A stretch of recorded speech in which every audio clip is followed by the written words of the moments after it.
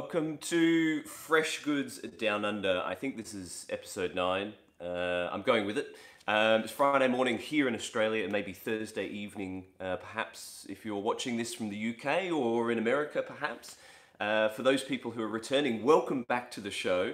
And for those of you who are new to this, welcome to the show.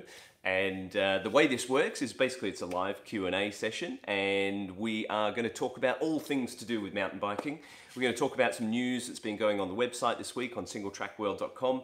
I've got a bike here, a test bike, which I'm going to be chatting about this and a few other things. Oh, and we've got Shed Life Guy in the house. Welcome, Shed Life Guy. Thanks for tuning in. G'day, Will. In a never-ending whirl of new stuff, I think the new Caliber Century Pro has got to be the bargain of the year. So much bike for under £3,000. Why can't other companies do this? So Shed Life Guy is right in on the questions here.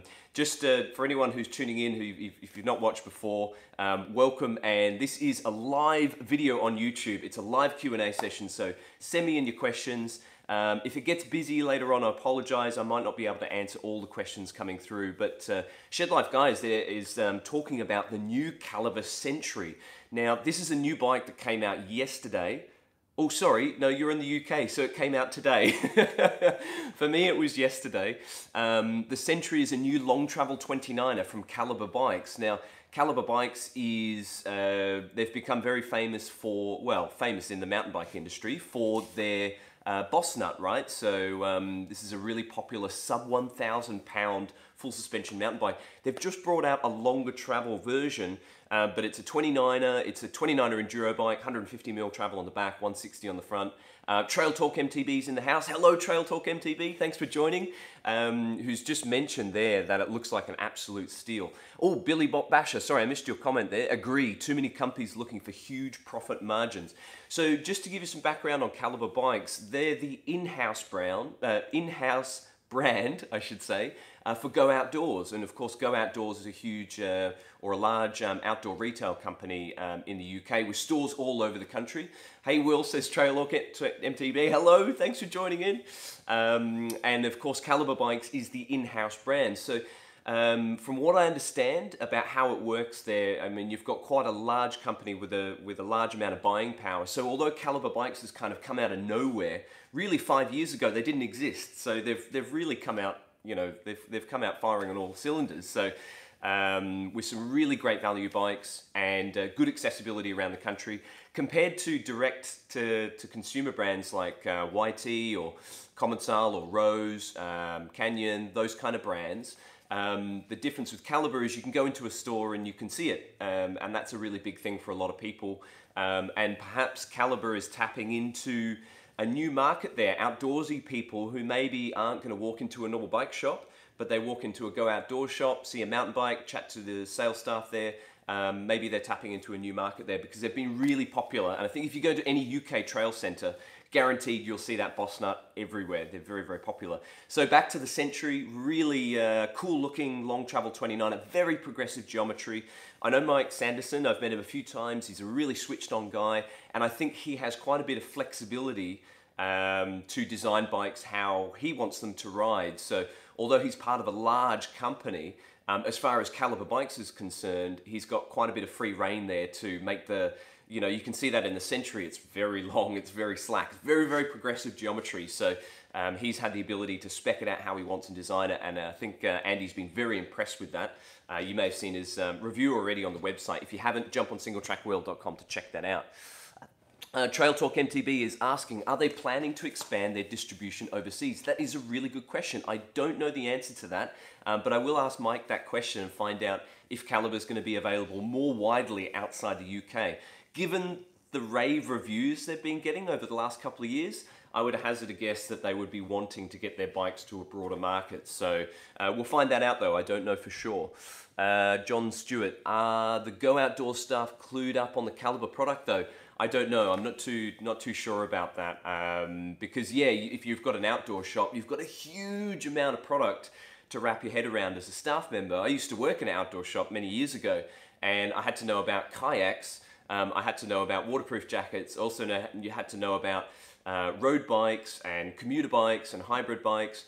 But then also had to be able to sell a tent and a sleeping bag and freeze-dried food, and cook stoves and sunglasses. So there's a huge product range there. So it's a really valid question. So perhaps maybe you'll get that more specialist knowledge in a bike shop. Maybe you will get it in a Go Outdoors shop. I don't know. I've not been into one myself. So if anyone who's watching at the moment who's had a positive or a negative experience, or would like to tell us about what they found with checking out Caliber bikes in a shop, that'd be really good to know for sure. Some first-hand experience. Right, so I've got a couple of things I want to talk about today, but please fire away any questions you've got. Shed Life guys got a question here. They have a comment rather. They have a rider doing all the EWS rounds, so I guess they're looking to expand. Yeah, that's pretty cool, huh? So they've got the I think the Century Pro, which is the top end model, which will be raced on the EWS. So I'm sure they'll be getting lots of exposure from that.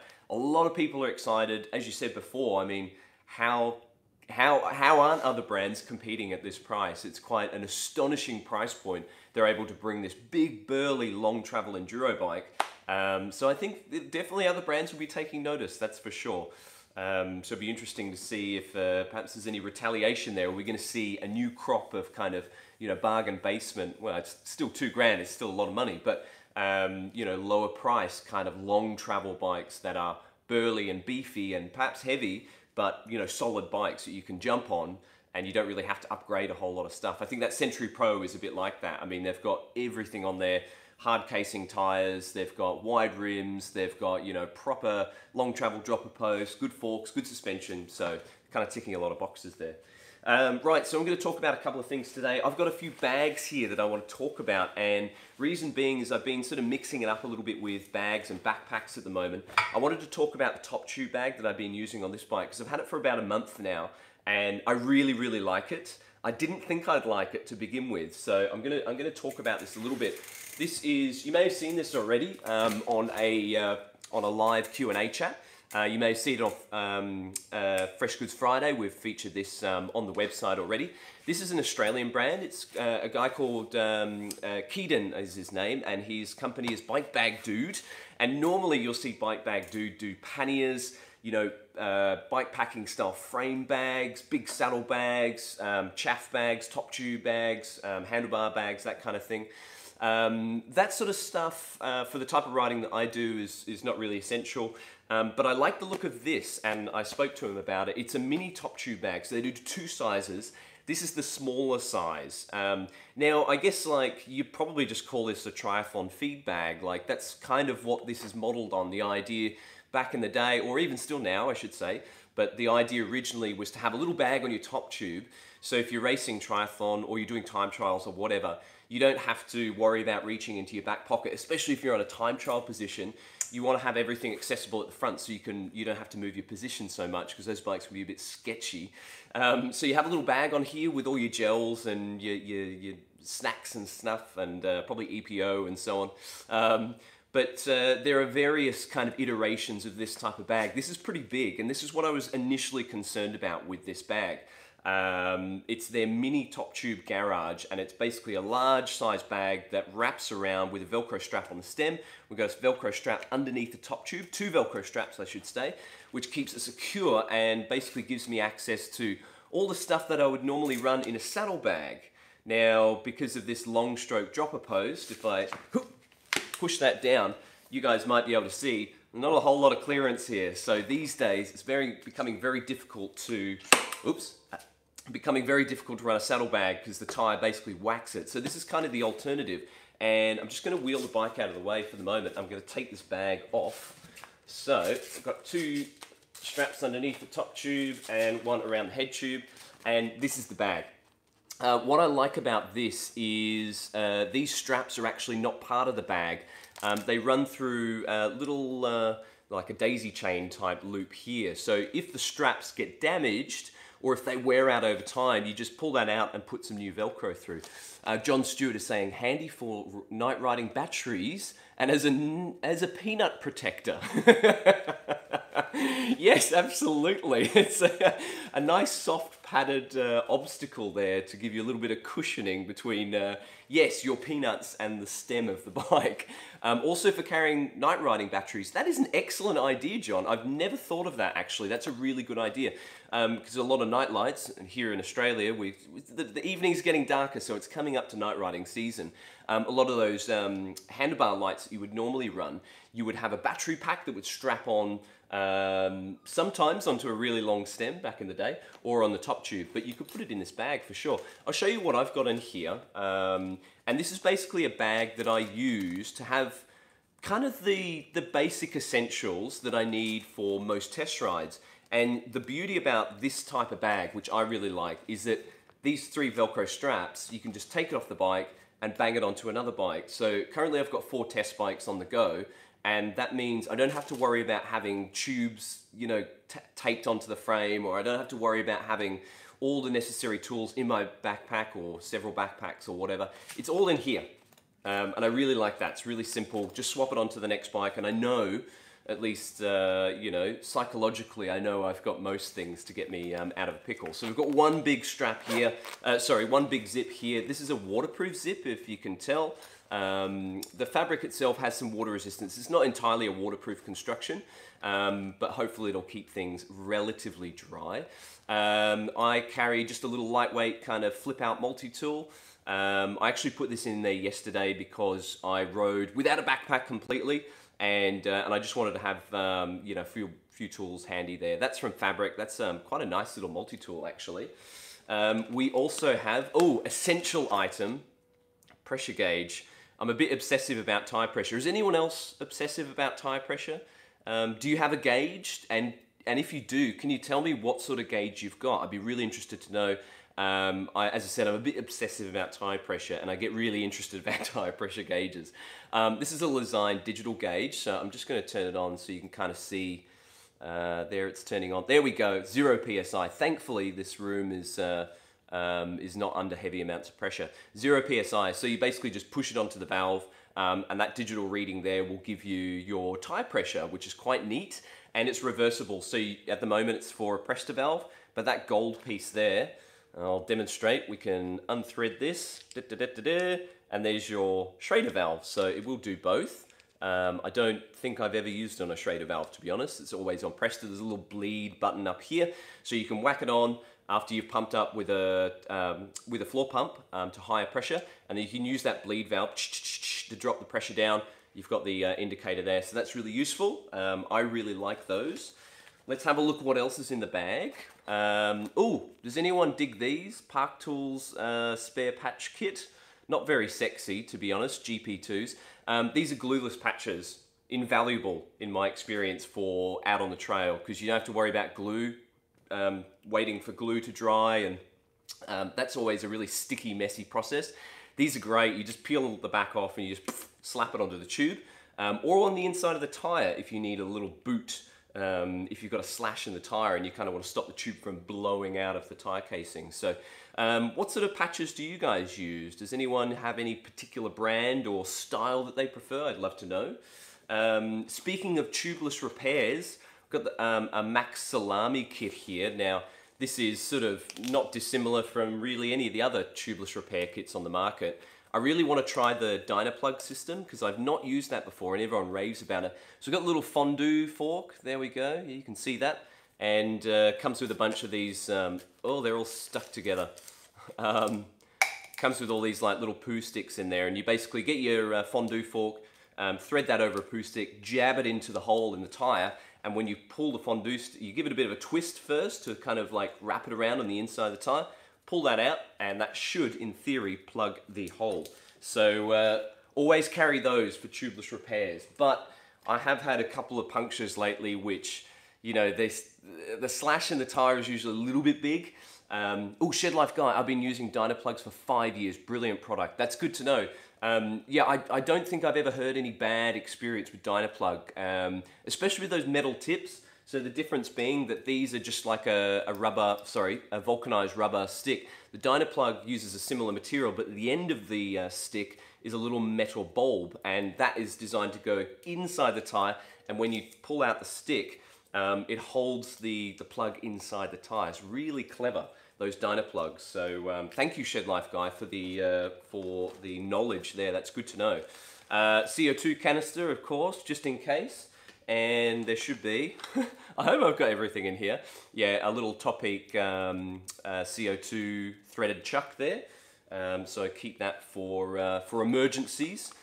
A couple of tire levers, of course. These are Bontrager tire levers. I've used these quite a bit, and they're quite nice. Got a little hook on the end there for your spoke. Come as a pair. They're quite useful. Any tire levers really, they'll kind of do the same job. Oh, money. For anyone in the UK, this is plastic money. You guys are just starting to embrace this at the moment, but we've been onto this for a while here in Australia. Fantastic, especially if it gets wet. And it's a nice small note as well. You know, in the UK, they're like really big notes. My wallet never actually fit your money. It was really annoying. Anyway, so nice little emergency cash, you know, to get a coffee or a donut or something, you know, if you're bonking on a ride. Or that might mean something else in British talk. Oh, lightweight tube, of course. I like to carry a nice lightweight one just because they physically take up less space.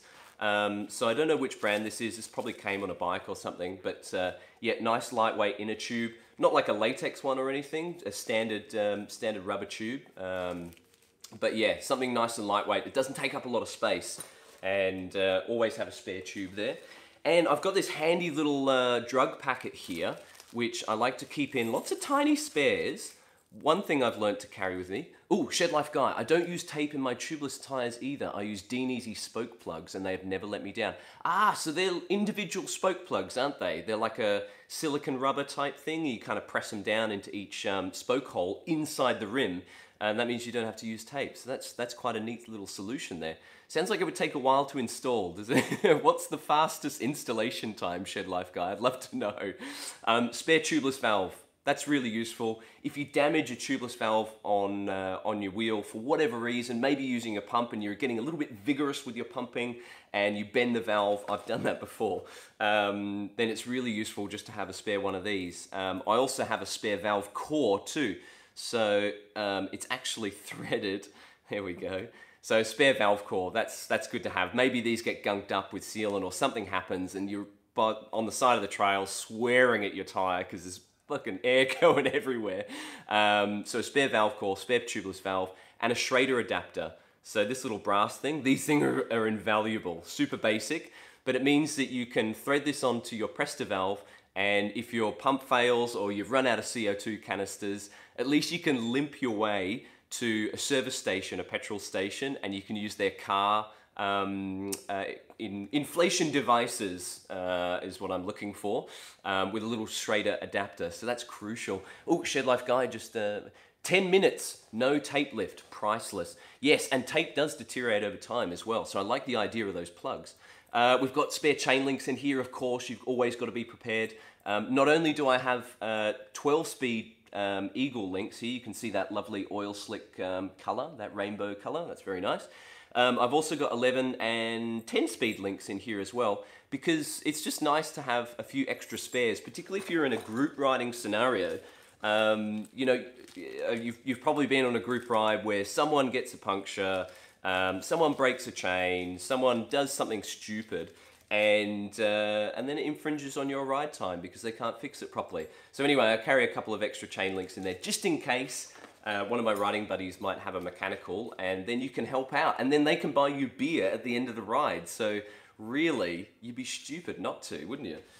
So that's basically everything I carry inside that bag. What do you guys think of this? As I said before, when I first got it, I was a bit skeptical. Oh, there you can see, nice orange color inside, so you can find everything. That's fantastic. So it's not black. It's actually easy to spot. Oh yeah, and I've got cable ties in here. I'm discovering all these extra things I have.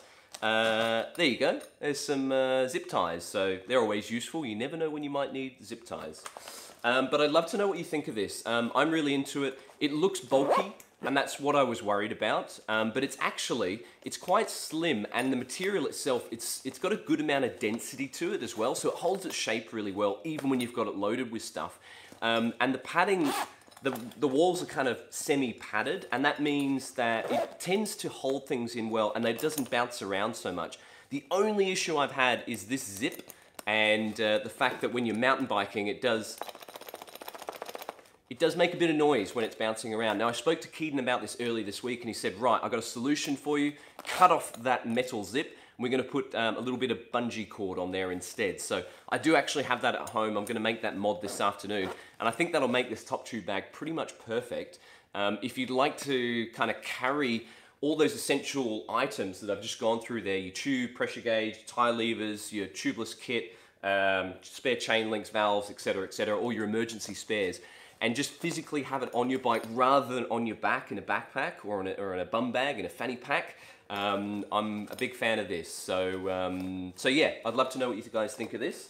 I do have some other bags here that I'm going to talk about. Now, if you've got any questions for me, jump in. This is a live video. For those who are tuning in, we've got lots of people tuning in at the moment. Hello, everyone. And if this is the first time that you've joined us, welcome to the show. This is a live Q&A video that we're doing every Friday morning here in Australia, which is Thursday evening in the UK and in parts of America. So by all means, I have a screen right in front of me here. Put your question in the comment section right there down the bottom, and I should be able to, well, hopefully try and answer them for you. Anything about mountain biking, by all means, throw it out there. Doesn't matter how obscure. The more obscure, the better, though, because that's always good to have a few curveballs. Bum bags. What do we think of bum bags? I'd love to get people's opinions on fanny packs, bum bags, waist packs, a few different names that these go by. Oh, we've got MTB in the house. Great to see another vid from you. Thanks, Dan. Hey, Dan, thanks for tuning in. Thanks for the kind words, mate. I'm glad you're enjoying the video. And this is a weekly video, so we're going to be doing this live video every week, every Friday morning here in Australia. This is a Camelback repack. Now, currently, this is the best waist pack I've ever used personally. The reason I say that is it's got a good mix of volume. You know, there's a reasonable amount of storage space here. I'm going to go through what I've got stored inside here. But most importantly, it's quite stable. A lot of these bum bags, when you load them up, they tend to bounce around a lot, and it's really horrible, especially if you're pedaling kind of open moorland, you know, cross country type stuff, lumpy grass, lumpy ground, and you're kind of bouncing around, and these things, and they dig into your waist, they dig into your belly, the strap on the front here, which I find really distracting and uncomfortable. This is about as stable as they get. You still get a little bit of wobble, but it's fairly low profile. You'll see it doesn't stick out so much from your back. The closer you can get it to your back, the more stable it's going to be. Inside we have a reservoir. I'll show you the outside first. This is the drinking tube. I don't know if I've got any water in here. So I do, and it's delicious. It's not horrible at all. There's a little magnetic button here. Catch here, I should say, and that basically holds the hose around your waist, which is really clever. And all you have to do is just flick that up, and then you can drink that while you're riding. So very, very easy to do. Big fan of Camelback's hydration bladders and their new bite valves on the Crux reservoir. These are really good, high volume, lots of water flow. The best in the business, in my honest opinion. The bladder itself is 1.5 liters. So this is kind of like 2 bottles. So if your frame can take 2 bottles, fantastic. A lot of frames will only take 1. A lot of frames will take no bottles at all if you've got like an orange stage 5, which I was testing last year. So 1.5 liters in here, which is very, very useful. Ollie W's in the house. Hey Will, thanks for keeping me sane, tuning in from a boat somewhere near Barcelona. Holy moly, what are you up to over there? That sounds very luxurious, and I don't know why you're watching me talk about bike stuff in a shed. If you're off the Mediterranean somewhere near Barcelona, that sounds quite lovely. Well, thanks for tuning in, Ollie. I hope you're having a wonderful time, and I hope the sun is shining down nicely on you there in the Med. So yes, this is the 1.5 litre Crux reservoir, so it's quite small. I don't always fill it up all the way. I might run it sort of half full, so 700 mil, 800 mil. But if you do load it up to 1.5 litres, it fits in pretty neatly. I'm just going to stow it into its sleeve. So it's got its own separate pocket at the back here. There's a little elastic mesh at the top here, or a band I should say. Keeps it separate from everything else in the bag. And even if you load it up, it does stay pretty stable. Oh, Simon Johnston's in the house. Hello, Simon. When do we get the Trance 29er update? Oh, you're hanging out to hear that one. I'm doing a little bit more testing over next week. I actually want to head up to the Victorian High Country. I've got a few days off work, so I'm planning to take that bike and a couple of others to go do some riding around Bright and hopefully Mount Buller as well. Basically, I'm really happy with that bike, and I'm not far off finalizing the review, but I just want to take it on some really long downhills, and I want to take it on some really steep shit as well. So I'm gonna head up to the high country next week and do a bit of final testing, do some video stuff. So not long is the answer to the question, Simon. So yeah, we'll be wrapping up with that bike in the very near future. So stay tuned. We'll have a video on YouTube and also the review on singletrackworld.com as well. Right, so in this bag, I'll show you what I carry on a typical ride. We've got two little emergency lights here. These are little Bontrager. I'm gonna blind the bejesus out. There you go. There's the flashing rear light. These are fantastic, USB rechargeable, quite compact. Does anyone else carry kind of emergency lights in their backpack? I think it's a really good idea because especially at the moment where it's getting a little darker in the evenings here, it's just nice to have these little guys just stowed away in your backpack in case you need them. Shed Life Guys saying, I've ordered that new Evoc backpack with the removable back protection. Being diabetic, I have to take a bit more stuff than your average rider. Oh, right, so you would be taking, sorry, let me just manage this bike so it doesn't fall over. Right, so yeah, you've got a lot of medical stuff you need to carry with you. So understandably, a little bag like this might not have enough room to carry everything you need. And we've got Billy Bot Basher here. Any further impressions on the white from last week? Yes, so since we last spoke, I'd ridden that over the weekend. Really enjoying that bike. I am probably going to kill myself on that bike, to be perfectly honest. It's an absolute riot. And the tyre combo, the Maxxis Forecaster on the front, the Crossmark on the back, even with those tyres, it's actually very controllable, that bike. I really want to get some proper meaty rubber on it to see how hard it could be pushed. But I'm actually kind of keen to leave the stock tyres on there and just see how much I can get away with.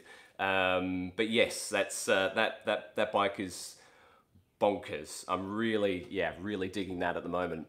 DPMTB, Will, how do you compare Intense Sniper Trail to your recent short mid-travel trail bikes? That is an amazing question because I literally got an email from Intense Australia yesterday about the Sniper Trail. So that's the Intense Sniper. They do two versions. They do the Sniper Cross Country and the Sniper Trail. Now it's the same frame between the two, but what they do is they put a slightly longer stroke shock. The eye-to-eye is the same, but the stroke is longer on the trail, and that increases travel from 100 to 120 millimeters. And they balance that out by putting a longer fork on the trail. So the XC bike is 100 front and rear, and the trail is 120 front and rear. It's the same carbon fiber frame that they use between the two.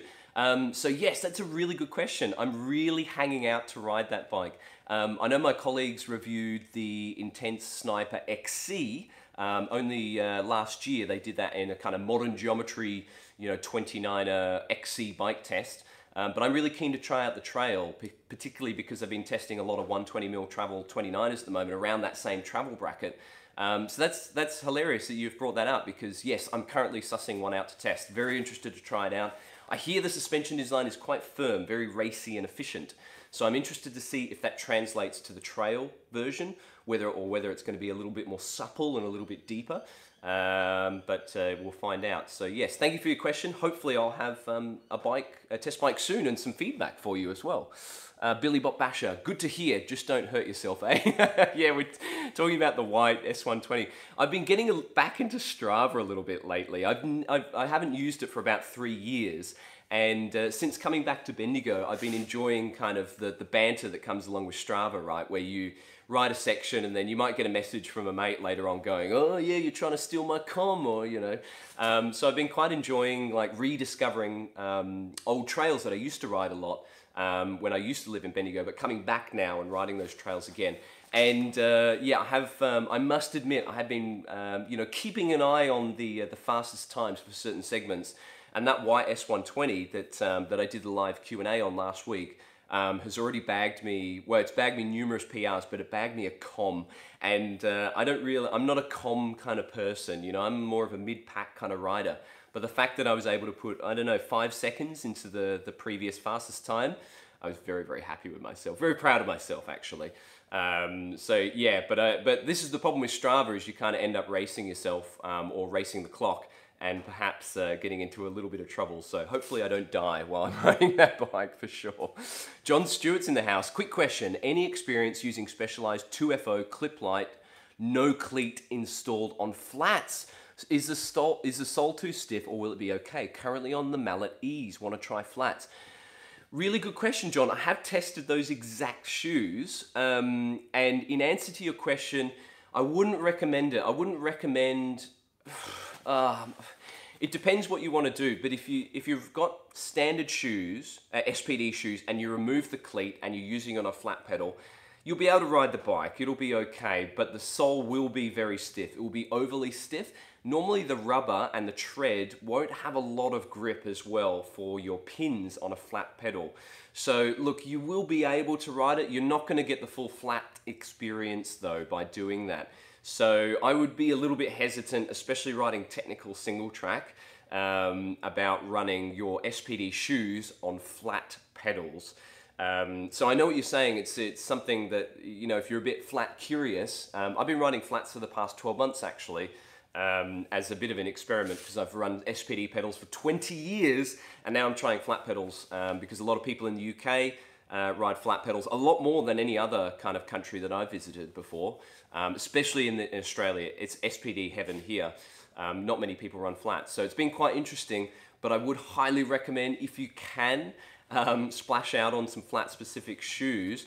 There are some really good options out there that aren't super expensive, and if you just find out you don't like flats, then a lot of them you can kind of almost wear as casual shoes as well. 510 Districts, I've run those. They're actually a really nice casual shoe, but you can ride them on flat pedals. But to give yourself the full experience, good shoes, good pedals. Whether you're running SPDs or flats, good shoes, good pedals are paramount to having a positive experience. And if you use the wrong shoes and, you know, average pedals, you're gonna have a crap experience and you're gonna go, no, I'm not interested in flats. I'm going to continue using SPDs. Oh, Matthew's in the house. Never clip in on the trail. Well, that's probably a good time to raise this question because a lot of people... Death wish. You just need to go faster, Matthew.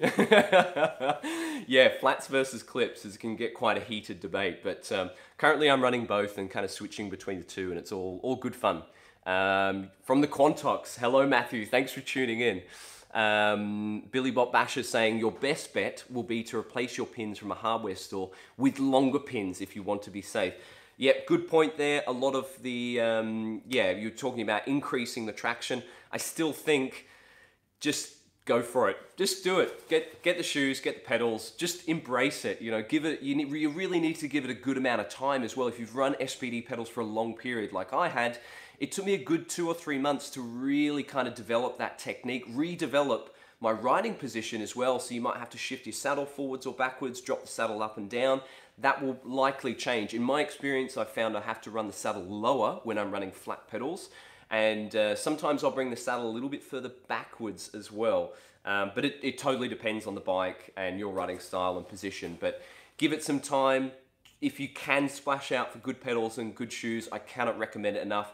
And in my experience, it's not a case of one or the other. Some riders are like that, like Matthew, for example. He's flats for life. But in my experience, I can happily kind of swap between the two, and it's absolutely fine. Matthew, flats giving me so much more confidence knowing I can bin the bike and save my skin. Absolutely, I totally agree with you. If anything, it's the placebo effect. It's the mental effect, isn't it? Going, I know I can get off the bike quickly. I can dismount and throw the bike away. You know, whereas with clips, you're kind of locked in. That said, if you've run clips for a very long time, your muscle memory gets to a point where I found anyway, I'll just subconsciously unclip if I'm in a crash. So generally, it's not that big of a deal as people make it out to be, but hey, here we are. And people have personal preferences, and whatever makes you feel more confident is a double thumbs up from me. So Billy Bot Basher, flats for life. Clips are cheating. Well, I guess it depends what competition we're in, if that's considered cheating. Right, so yeah, we're just talking about flats and clip pedals. Good point, good little segue there. I'm about to finalize a review on some Shimano Saint flat pedals, which have been very, very impressive. Not the most grippy pedal, I will perfectly happily admit, but incredibly durable with those cup and cone bearings. So stay tuned to singletrackworld.com this weekend. Should have the full review on YouTube as well, and the review on the website if anyone would like to read about our long-term experience with Shimano Saint flat pedals. Right, so I don't know if we'll go back to this bag. I might just skip over it, but we're just talking about what I carry in here. I keep it fairly lightweight. I've got a nice, I love this little shock pump. Before you saw the digital tire gauge, unless you've just tuned in, welcome. We've got more people tuning in live. Hello, and thanks for joining the live Q&A show. This is like a really shitty version of Dirt Shed, so welcome, and I hope you enjoy my attempt. But yeah, feel free to ask me any questions as we go along. This is a really compact, you can see it's quite tiny, digital shock pump from Lezyne. This is fantastic. I gave this a Singletrack recommended award last year. It might have even been the year before. I've had this for a long time, and it's really, really good. Slips into my little fanny bag with plenty of room to spare, so that's good. Matthew's asking, is there a full review of the new Santa Cruz coming? You're talking about the Mega Tower, aren't you? The new 29er bike that came out a couple of days ago. That's the 160mm travel 29er from Santa Cruz. It's basically a 29er Bronson, 29er Nomad, I should say. Excuse me. Matthew is saying, yes, the Mega Tower. Yes. So I believe Barney did a first ride review on that. I'm not entirely sure if he's going to be holding onto that bike or it has to go back to Santa Cruz in the UK. But I'll let you know. We'll definitely be keen to get that bike in. If that bike does have to go back to Santa Cruz, we'll be getting another one in as soon as possible because I know Barney was very impressed with it. And it's a very hot bike at the moment, big travel 29er. I just wanted to show you the last thing with this backpack. I've showed you this before. This is a little tool roll. And the Camelback repack has these two really neat waist pockets. So we've got a zippered waist pocket on the side here. I normally keep cash and my keys in here. And then on the side here, we've got another waist pocket, which is just like a little flexible mesh thing. So I can kind of, without having to take this pack off while I'm riding, I can actually pull this guy out. And you might have seen the review on singletrackworld.com. This is a little ratchet toolkit, super duper neat. There you go. Give you a bit of a look there. So we've got a little ratchet tool here, all of our little bits in here, Torx bits, hex bits, Phillips head screwdriver. It even comes with a torque wrench, or a torque key, I should say. Torque limiter even would be a better word for it if I could find the words to talk properly. 5 Newton meters, so this is quite useful for stems, handlebars, controls on your bike, and perhaps even very small pivot bolts as well. So 5 Newton meters on that one. Oh, seat clamps as well. Very useful with jopper posts, so you don't over tighten your seat clamp and stop your jopper post from working or damage it. So really nice little tool roll. Pop that up. It's got a green elastic strap on there, and basically just slides straight into the pocket on the side of the pack there. So really neat. So not a huge amount of volume in this, but it's good for those kind of 2 to 3 hour rides where I want extra water as well as the bottle on the bike. I can have extra water in this, carry my mobile phone in here, shock pump, tire pump if I want to bring it along. I've got emergency lights, tools, all the rest of it. So there you go. There's one other pack I want to quickly talk about. This is another product that got a Singletrack recommended award in 2018. This is from an Australian brand called Henty. Now, Henty normally makes sort of commuter style backpacks. This is their first mountain bike specific pack, and it's called the Enduro. Of course, it's called the Enduro. And it's sort of like not quite a backpack, not quite a fanny pack. It's kind of a bum bag with a harness, with a shoulder harness here. And this is all kind of lightweight mesh. It's very thin, this fabric here. Very, very lightweight, but I find that when I'm riding with this, most of the weight is handled by the waist buckle and these big supportive kind of, I don't know what I would call, wings, I would say, that wrap around your waist. So a lot of the weight is already supported on your waist. The harness itself is more just to stabilize the pack. So I was talking before about that bum bag, and some bum bags, they do get a little bit bouncy on the back. This doesn't. This stays very, very stable. So it does have a sternum strap across here. A lot lighter than a backpack, a lot more breathable than a backpack. And get this, it'll still store a 3-litre hydration reservoir. So let me just take out, I've got a shock pump in here. There's another digital shock pump. I'm a bit obsessed with those. This is, let me see if I can get it out. Yeah, I will be able to. This is a 3-litre Camelback bladder reservoir. It's a standard vertical Camelback reservoir. Let me unclip this so I can show you the shape of it. It's quite incredible, really. It won't even fit into the frame of the video. So this is it's a proper 3-litre bladder. Now you'd normally have that in a Camelback Mule or a Hog or any of their kind of traditional mountain bike backpacks. 3 litres. Well, Matthew's saying, looking for any excuse to ditch my old Doida. Well, I can highly recommend this pack, providing that it has the right volume for it, because it doesn't have a huge amount of storage space. But I just want to talk about this because basically what Henty does is they take this 3-litre vertical bladder and they put it on its side. And this actually wraps around your waist on the back. So the bladder itself, obviously this is nice and flexible, so there's no problems there. We've got the plastic, of course, the handle at the top there, which isn't so flexible. But when you've got it filled with water, there's still a fair bit of flexibility to it. We've got a quick release hose in here, and this basically tucks in, and let's see if I can get it back in now. That'll be a bit interesting, won't it? And that actually sits in horizontally, so not vertically like you would have in a traditional backpack. And the bladder sits acrossways in here. So you can carry 3 litres of water. I don't think I've ever ridden with such a lightweight bag. This is a fairly lightweight bag, but most importantly, it feels lightweight. I've never ridden with a bag that's as lightweight as this, as breathable as this, that can carry 3 litres of water. And as you can tell, like when you've got your shoulders up here, this sits right over, just above your bum. So very, very low centre of gravity on here. Shed Life Guy, handy if you fall off in a bushfire. Yeah, which happens all the time in Australia. It's really frustrating. But yeah, you've got 3 litres of water there. You can just squirt and put out the fire. Oh, Chackmaster's in the house. He's saying hello, or she's saying hello. Hello, Chackmaster. Welcome to the show.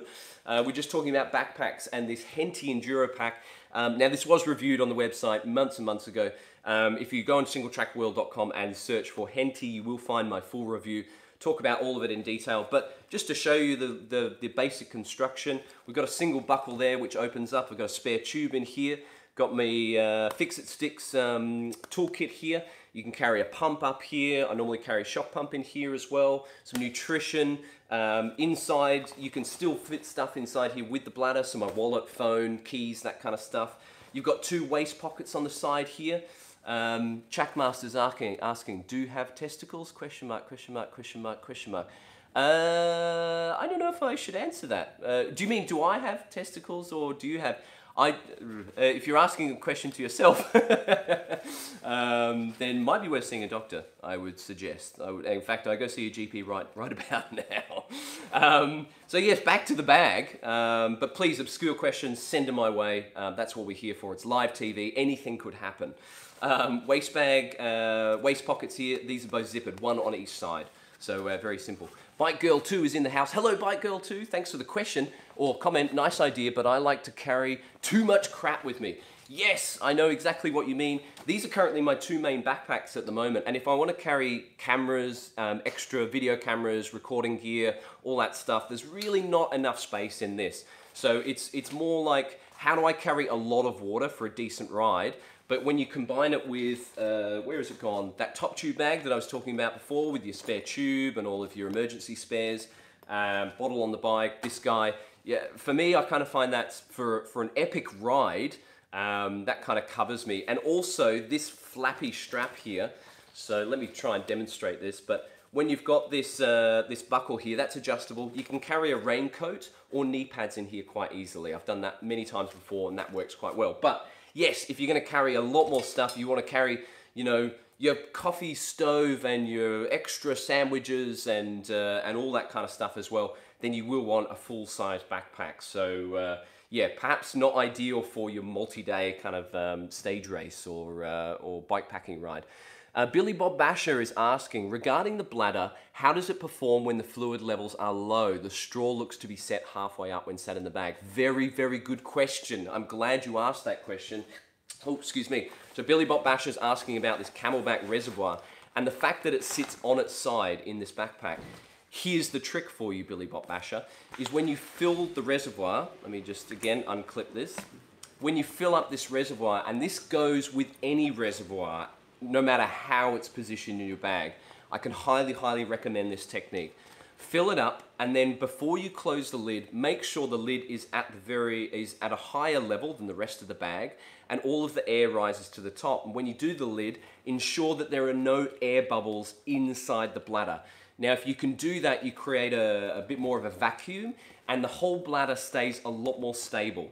So on the back, when if you're riding with this in a standard kind of backpack, you're not going to get that kind of sloshing about so much when you take out all of the air out of the bladder when you fill it up. So I can highly recommend this, whether it's a bum bag, a backpack, or this kind of crazy semi-bum bag pack thing, bum pack, I'm going to call it. Make sure you get rid of the air in the bladder. And what that also does is it makes it a lot easier to get the final drops of water. So I've used this for 12, 18 months now. And getting the last bit of water, even though this bladder sits in the bag like this, even though this guy is sort of halfway up the bladder, it's still possible to get all of the water out of this. So you might get a few drops down the bottom, but that's kind of it really. It's surprising actually how well that suction works. So maybe I've just got more suction power in my mouth though. Maybe that's the variable there. But yes, if you get rid of all the air bubbles from the bladder before you put it into your bag, as I said, regardless of what type of backpack that is, that'll help keep it more stable, and it will mean you get all the water out of it as well. So, excellent question. Thank you for asking. Chackmaster, where are you from? We're filming this in Australia, Bendigo, Australia. Where are you from, Chackmaster? I will ask the question to you also. Bike Girl, also hello. Hello, thanks for tuning in. And Shed Life Guy is asking, can anyone carry a toilet roll and a bag? Yeah, I think when you start going on those like big epic adventure day rides, I do recall a ride, well, it was a couple of years ago, but it was a 3-day multi-day ride. And it was something like, 6 hours on the bike every day. And you're out in places where there aren't really a lot of facilities. So yes, toilet paper can be an essential item. I'll fully admit I don't carry it with me on every ride, but when the conditions suggest otherwise, then it is a very important essential to bring along with you. Bike Girl, I carry a survival bag and a spare top, etc. Bike Girl too, whereabouts are you based? I have a sneaking suspicion I know, but I'd love to know whereabouts you live and well, not specifically where you live, that's a bit creepy. Just roughly, like the country will do, but also where you go riding too, because I know a couple of friends back in the UK, they take foil blankets, your survival kit, how you can start a fire if you get lost in the wilderness. All that sort of stuff. So yeah, I'd be interested to know whereabouts you go riding, and always better to be prepared than not prepared enough, I'm sure. All right, so we've got a few people tuning in live here. Baby wipes are essential, says Billy Botbasher. Yes, baby wipes, they do everything, not just, to clean yourself up before you go to the pub, maybe to take some mud off the chain, or, clean up your bike, or the stanchions on the fork or the shock. Fantastic. And Ollie W is tuning in and saying wet wipes over bog roll for sure. So there you go. Bog roll or wet wipes, which way do you go? Which do you prefer? I also carry enough stuff. This is Matthew saying, I also carry enough stuff so that if I break my leg, I won't die of cold. These are really important things in the UK. You've really got to think about, if I get stuck in the wild, am I going to freeze to death? That's so there you go. If you break your leg and you get where you're mountain biking around the Quantocks, for example, can you stay warm enough so that you won't die? Well, here in Australia, it's generally not about how cold it is how many snakes are going to bite you while you're lying on the ground. So definitely compression bandage, that's something I should add to my backpack actually. Now we're talking about it, I think that's a really good idea. Thankfully, I haven't seen any snakes this season, but I really hope I don't. Occasionally you do come across them on the trail and you kind of have to do an awkward bunny hop to get over them. But yeah, compression bandage for snake bites is a good essential. Very lightweight, very compact as well. There's kind of no reason why you shouldn't carry that. So I'm going to do that this afternoon. Dave Kerrigan's in the house. Getting rid of air in hydration bladder. Turn upside down, suck the air out, and then turn the right way up. Yes, excellent technique. Matthew saying, I had to walk 10 miles across Exmoor once. Oh, that sounds horrible. And that's like pea soup up there, isn't it? Suboptimal, yeah. Shed Life Guy, in the UK, it's more like, am I going to get robbed if I crash? Oh, you make me laugh, Shed Life Guy. That's fantastic. Am I going to get bike jacked while I've crashed? Bike Girl 2, I ride in the lakes and the Peak District. Okay, there we go. I had a sneaking suspicion that's where you're riding. I do a lot of hiking also, so if you come off, you can die overnight if cold. Yeah, out in the Lake District and Peak District, you got some big country out there. I mean, for the UK, as far as the UK is concerned, that's like big open countryside where, you know, there might not be services or people for miles and miles and miles. Bike Girl 2. Oh my God, you're not in the UK, lol. Yeah. Yeah, I'm in Australia. So I left the UK about 5 months ago and I've relocated back to Australia in Bendigo. So I was there for about 2.5 years. So I'm familiar with riding in the Peak District and the Lake District. And I'm, you know, if I was riding there, I think I did a ride up Helvellyn actually, just under a year ago. And it was one of the best all-day rides I've ever done. It was absolutely fantastic. We did a feature article for the magazine. But yes, I took a lot of stuff on that ride because, you know, the weather can turn at any point, and although it looks nice and sunny once you get to the top, you know, we had quite a bit of wind come through. You know, you never know if someone's going to have a fall, whether that's you know, standing and posing for a photo and they fall off a cliff edge or something. So yes, in that, you know, if you're going out for that kind of rides in those kind of conditions and environments, yeah, you want to be as prepared as you possibly can. So for me here, a lot of my riding is a lot shorter with test rides. You know, I take out a test bike and just thrash it for an hour and a half. Anything beyond that, you start to get a bit tired and it's less useful from a testing perspective. So generally I'm riding fairly lightweight and fairly minimalist with my gear. So yeah, as we said before, I've got this neat little top tube bag. This carries all my essentials, so most mechanicals I can sort out with what I carry in here. And then I can ride, you know, without a backpack if I want to, and just a bottle on the bike, and that's fine. But yeah, a bit different to some of the big days out in the Lake District and the Peak District. So yeah, we've been talking about bags. We've been talking about flat pedals versus SPD pedals. Matthew, isn't heat stroke a problem out there? It could be. You know, the hottest temperature I rode this summer was 42 degrees, which is really, really freaking hot. Yeah, heat stroke is absolutely a big problem. The way that I find that I kind of battle heat stroke, well, the obvious ones, drink a lot of water. I mean, that's really straightforward, but drink a lot of water before your ride. Make sure you've got isotonic water, so you know you drink powder or whatever, because you're sweating out all those minerals. You need to put them back in, especially if you're going to be on the bike for a couple of hours in 35 degrees plus temperatures. So drink a crap load of water. Matthew's saying, I melted in 30 degrees here last summer. It's all relative though, isn't it? You know, if your normal riding temperatures are 12 to 15 degrees and then it hits 30, that's a big difference. But for here, at the moment, we've got around sort of early 30 degrees, which is quite unusual for the end of March. It's quite hot at the moment, given the time of year. But relative to 42 degrees, you know, 32 is lovely. That's absolutely fantastic. So it's all relative, you know.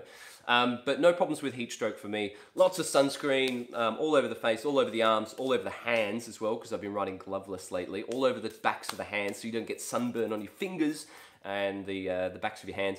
So sunscreen, lots of water, and just don't go out in the middle of the day, you know, like go out in the morning or the evening when it's a little bit cooler.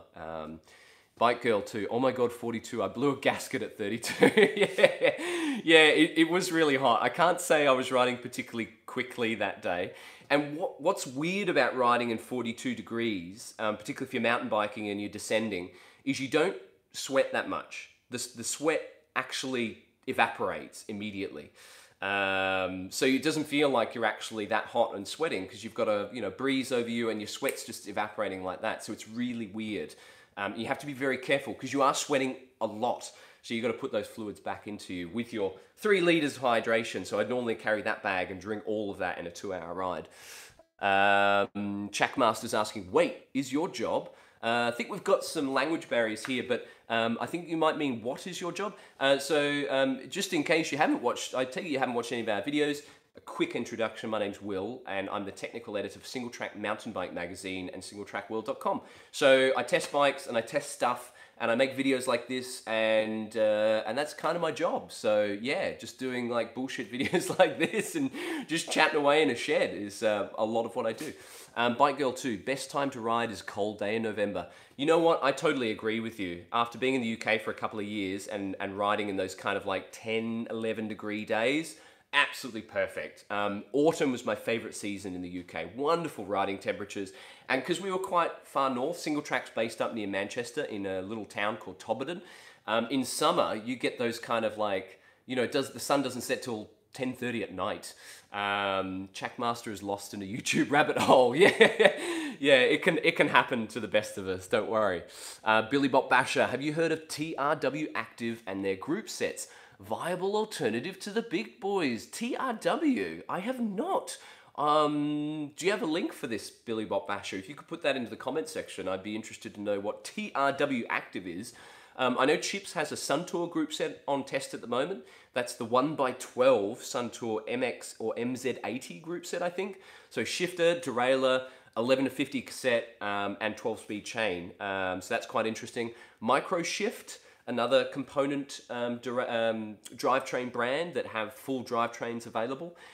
Rotor, the Spanish brand, has announced that it's doing a 1x13 group set, and the guys from Rotor have been in touch with us, and hopefully we'll have a 1x13 mountain bike group set. The cassette is 10 to 52.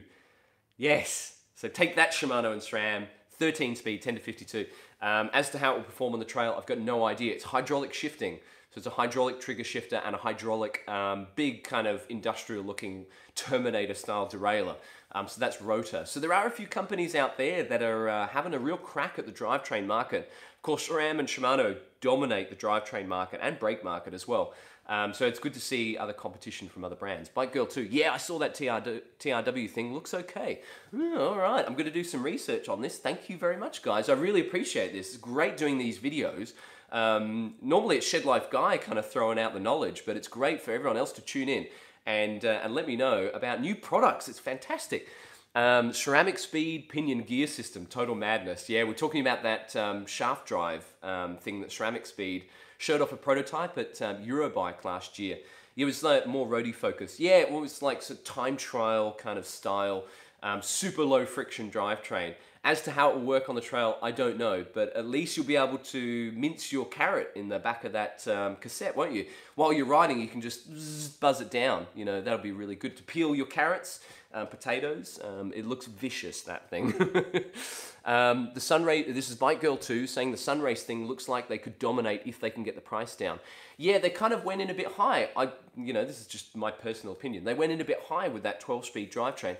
I think because the derailleur was, carbon fiber cage and titanium this and whatever, which is interesting, and it looks interesting for sure.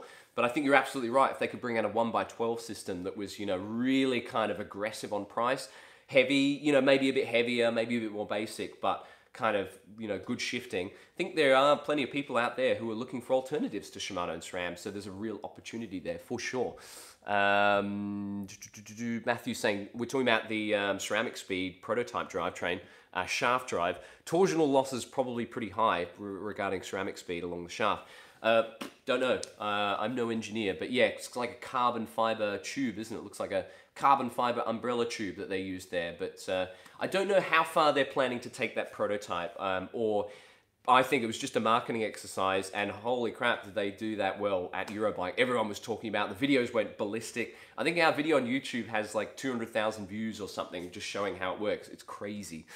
Chackmaster's asking inappropriate questions about how much is your YouTube income per month. I can tell you I earn nothing from YouTube.